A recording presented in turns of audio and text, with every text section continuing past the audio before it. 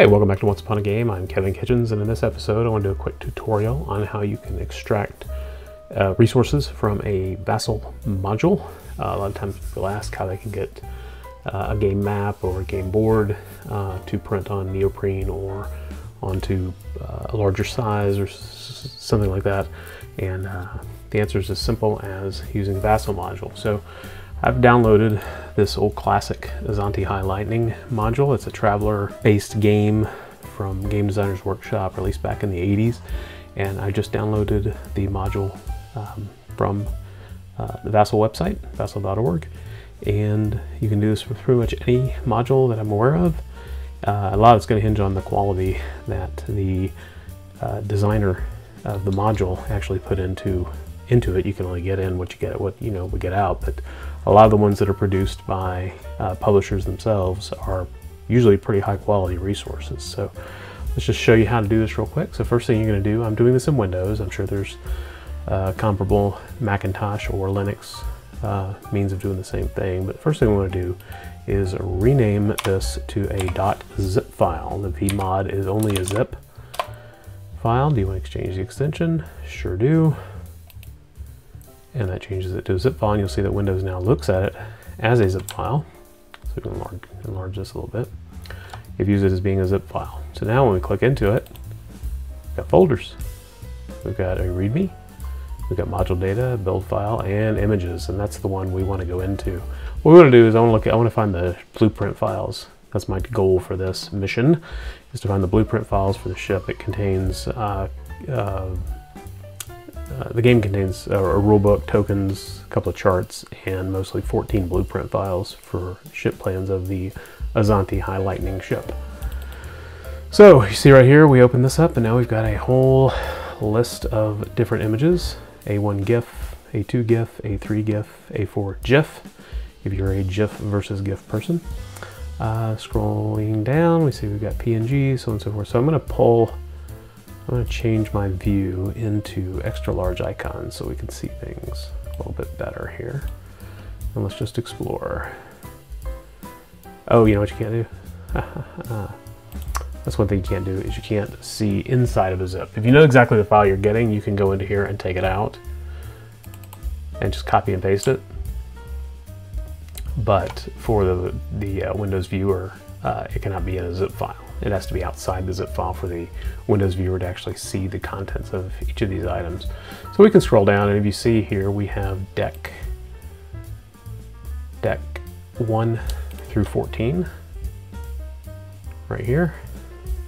And those should be the deck plans. So I'm going to go ahead and just copy those and back out here, and we'll make a new folder called decks. And then I'll go into that and I'll just paste those in. And now we've got the deck plans. Now they're only 827K, so they're not that high of resolution, probably. We can look at the properties, and the details say that this is, well, it's actually not too bad. It's a 2450 by 1372 pixel image. That should print pretty good at some larger print sizes. These maps were double folded, really huge, single folded, two sides, and they, I don't remember the exact size of them. They were pretty large though. But anyway, let's go back into our view extra large icons, and you can see there we have all the deck plans. And now let's just try to open one of these up in Photoshop. I have Photoshop here ready to go, and I'm going to drag one of these in, let it open, and there it is right now. We've got the avionics deck, the casual deck, the cartography deck. So you can see it's pretty easy to go ahead and get all the resources that you need. See, that's 100% resolution. Get my image size showing here. So we convert this to inches. It says it's designed right now. It's 8 inches by 4.5 inches at 300 pixels per inch. You could safely enlarge this maybe to 16 by 10 pretty easily. At 150 pixels, And one secret is the larger you print something, the less resolution per inch you actually need. You'll be surprised that billboards, for understand, they may be 6 pixels per inch or around there. So that always shocked me when I was designing stuff. Like everything had to be 300 at least to be really nicely printed, but a lot depends on the distance it's being seen and some other things. But anyway, so I'm not resizing this, although apparently I actually accidentally did. But that is how you get to the images. They're encapsulated into a Vassal module.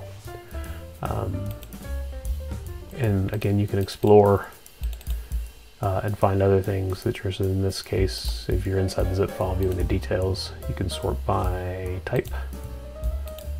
So now we got the PNGs, so we have zoom, undo. These are buttons probably that are used in the game, in the actual module. But then some of these are actually going to be units.